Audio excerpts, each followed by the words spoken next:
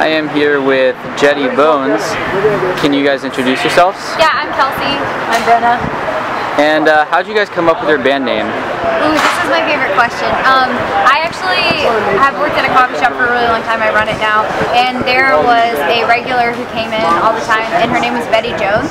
And she told me the story once about how she broke out of her all-girls reformatory Catholic school, and she hitchhiked to a town where she got a cab that she left at a random person's house, ran inside to the house and had them pay the bill, and then left.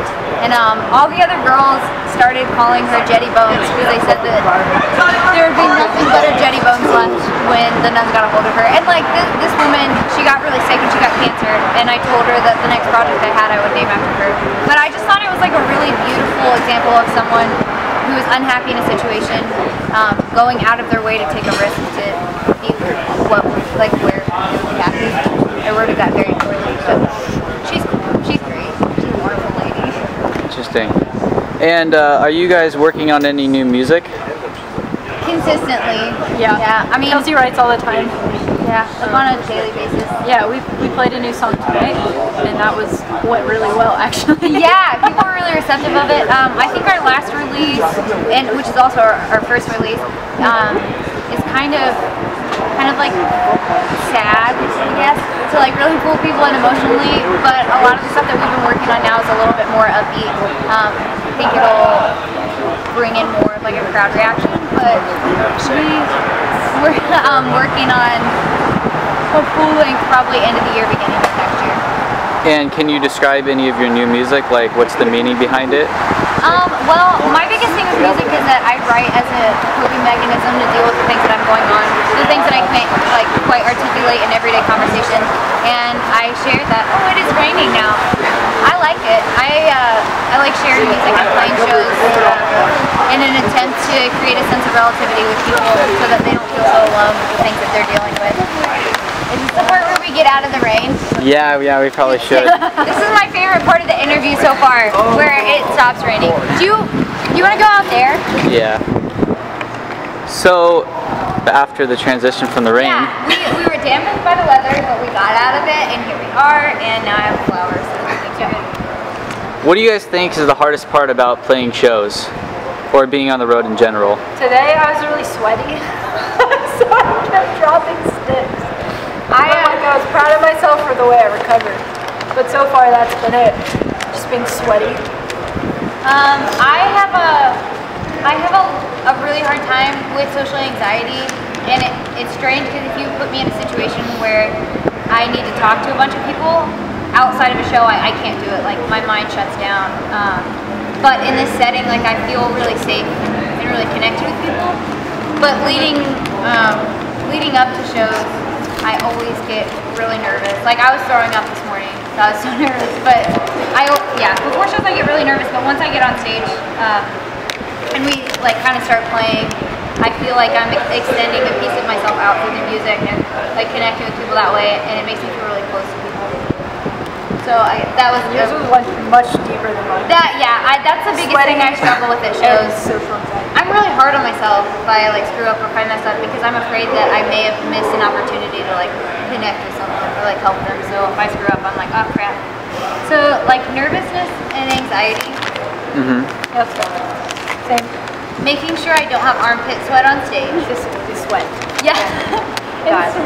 Sweat. And that. What's your favorite song that you've created? I think that my favorite song is always going to be whatever we've written most recently, because that's what's fresh, and that's generally based around like emotions or feelings that I'm still currently feeling. So we actually played a new song tonight, and currently I think that's my favorite. It was a lot of fun too. The working title is Honey, but it's not released yet, so don't quote me on that either. It says the word honey in it though, so when it comes out you'll know. For anybody that's aspiring to be a musician or go on tours or anything, is there any advice that you'd give them? Do you both want to do like 3 sentences of advice? Who wants to start? Just do it. Nike. You might. Okay. Sponsor us. No, I think that it's really important to remind creative people that everybody's an individual with their own story to tell. So whenever you're discouraged or you feel like you're comparing yourself to other people and you're not on the same level, you're the only person who has that story to tell, and you're the only one who can convey the things that you're feeling to other people and communicate through art. So it's really important to stay genuine but also optimistic. Nice. I run a Tumblr advice blog, so I'm good at answering questions. Particularly the anonymous type.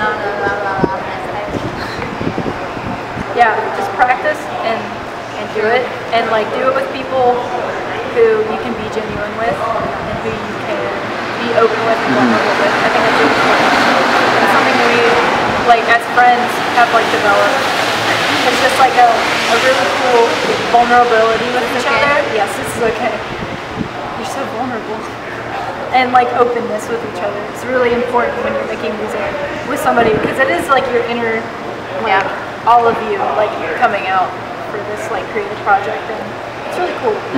So yeah, do something you love, do it with people you love. There are a lot of parts that get, this sounds really awkward now that I'm overthinking it, there are a lot of parts of yourself that get exposed when you're working with someone in a musical sense that you normally don't show other people. So being able to have a comfortable relationship with the people you're artistically connected with is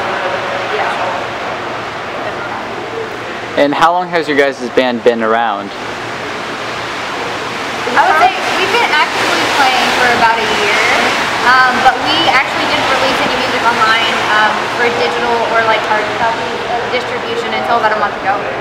So it took us, we basically spent like a year like figuring out exactly what this was going to be, how it's going to work, and then it was like time to do it, I guess.